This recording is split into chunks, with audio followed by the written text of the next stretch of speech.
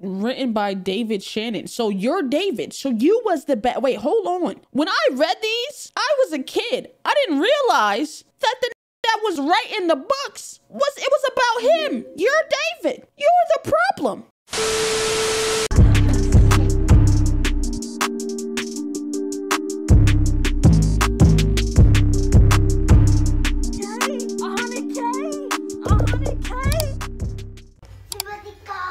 Degenerocity, W-Mans, he makes some bangers. Let's watch. The biggest threat to society is probably Little Caesars. I wouldn't be mad at it. One man allegedly went too far when he was told his Little Caesars pizza was not hot and ready. Pulling an AK-47. He's a monster. You pulled out an AK for a Little Caesars pizza? Do you not care about life? He's not a human being. He's a monster. Drug addict, a psychopath, Killer. And I hate it so much. I hate it. They said wanted, dead or alive. Overnight, growing national unrest. Boy, what's going on in Miami, bro? They need to stop him.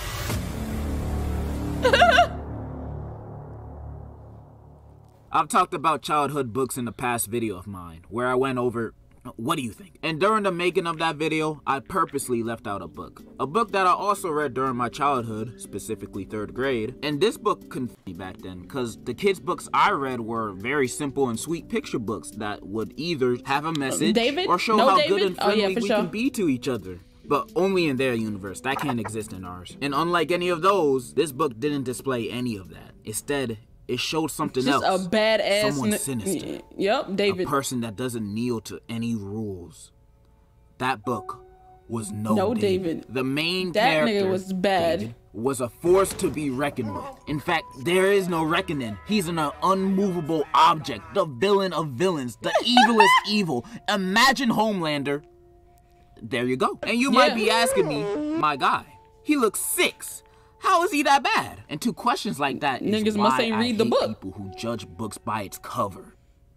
Okay, maybe you can judge that book, but David is a monster! Well, not really, because he's a kid, but it's about what he will become in the future. Yo, and if you don't remember or know the war crimes this kid committed, I'ma show you. I've read all 8 books of this series. Oh my god.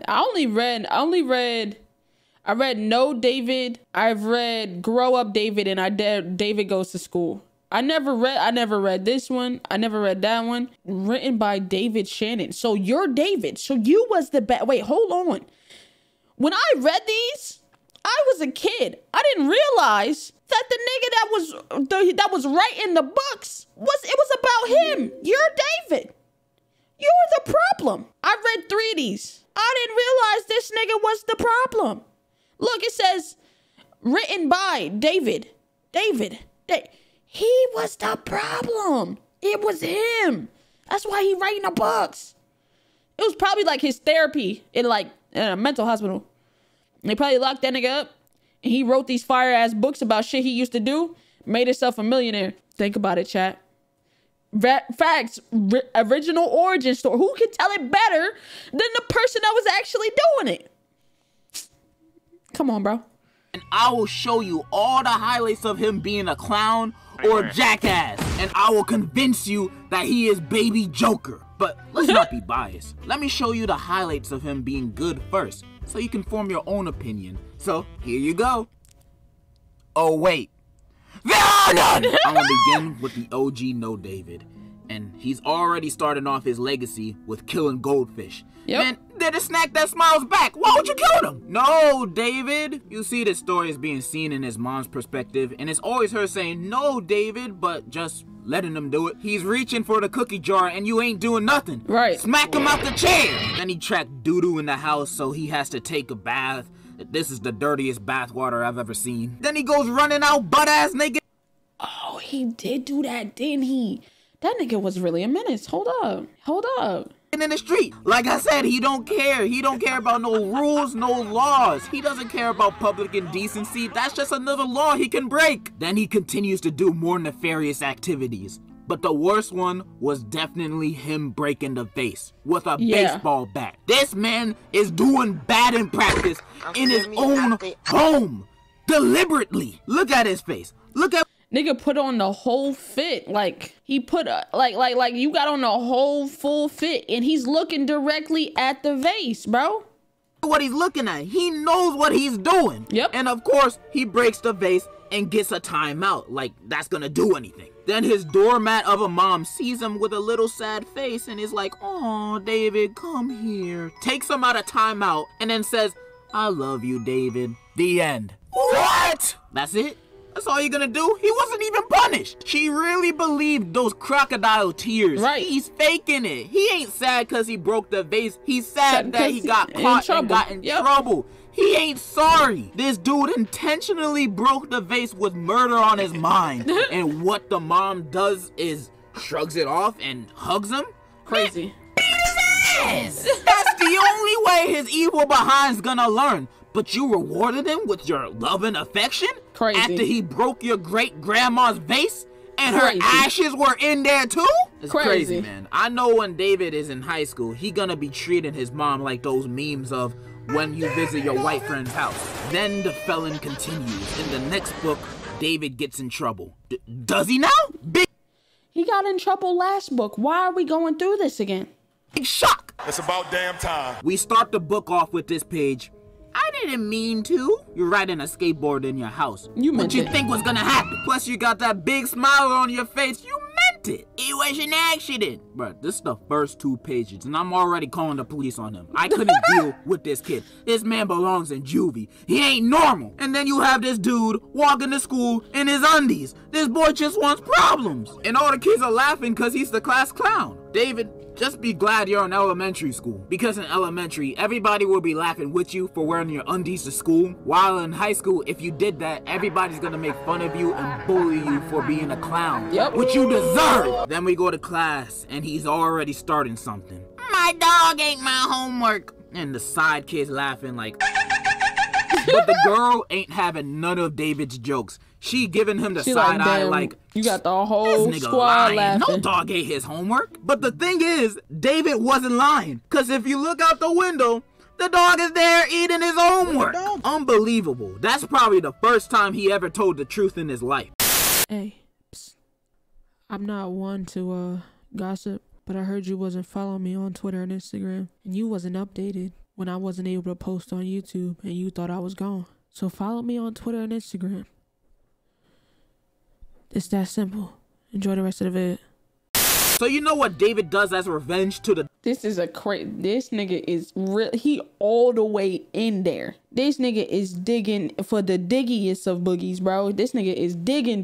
Dog eating his homework? Well, a few pages later, this nigga gone eating the dog food in front of the dog. What a menace. Even the worst villain wouldn't do something so bad. So despicable. Even the dog looking at him like, why would you do this? And you know what David said? I was hungry. This nigga was munching.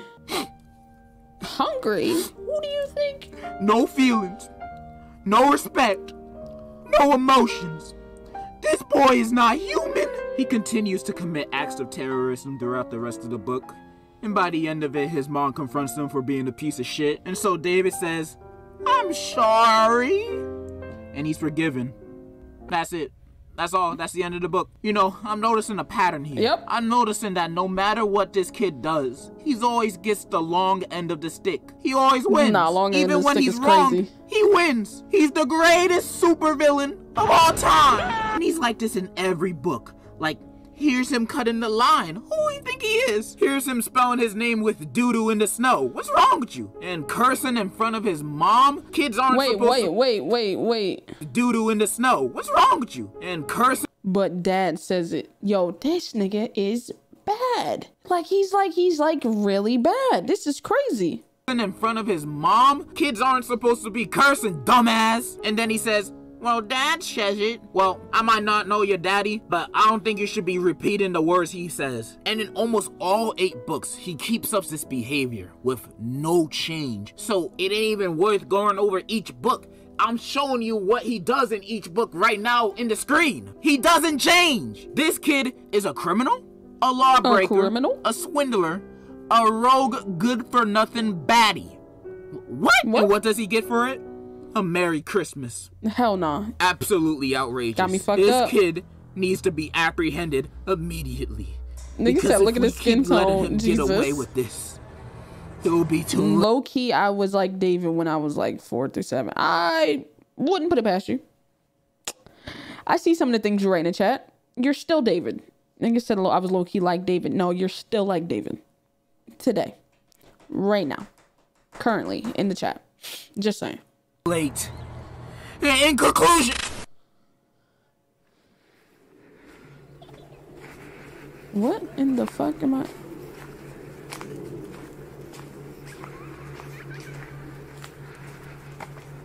What am I looking at? David! Oh my Jump and kick back, flip around and spin! And now turn around, do it again. Ninja! No! Ninja! Come on! Oh my god. Nah, this nigga, I can't with this nigga videos, bro. Degenerocity vid. Oh my god. Oh my god.